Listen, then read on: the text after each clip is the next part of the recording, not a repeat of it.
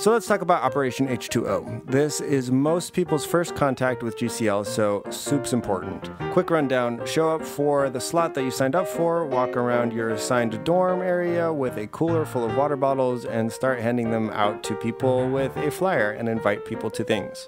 Try to make sure you're actually signing up for slots. Doing a kind of non-committal, I'll show up whenever I show up to help, it works and it's appreciated, but it might also give your staff a few heart attacks and headaches trying to make sure that the slots are filled when you're going to show up to do it anyways. So just try to sign up. And try to sign up for as much as you think you can. I know a lot of you have other start of semester things you need to take care of, and definitely take care of those things, but the more you can push yourself, the more that can be accomplished. Tip number, 2B or C, is when you're handing out water bottles, have an opening tagline. Something simple like, would you like a free water bottle? And if they're like, why yes, I'd love a free water bottle. Or even if they're like, no, I hate water.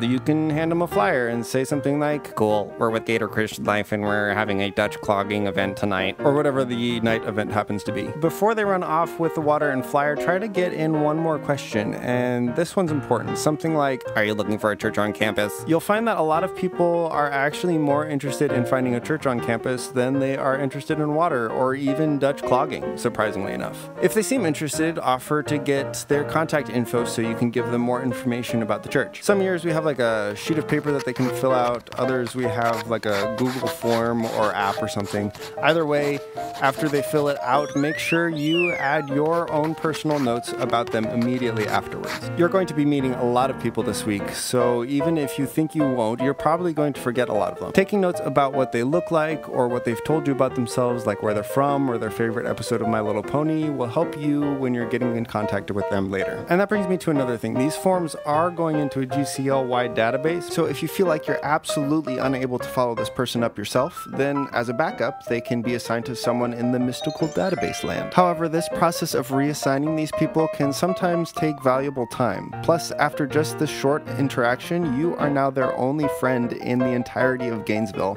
so it really works best if you are the one to follow them up. And lucky for you, you get first dibs, so make sure you write your name on the form to claim them, and take a picture of the form before you turn it in so you can contact your new friend in the afternoon.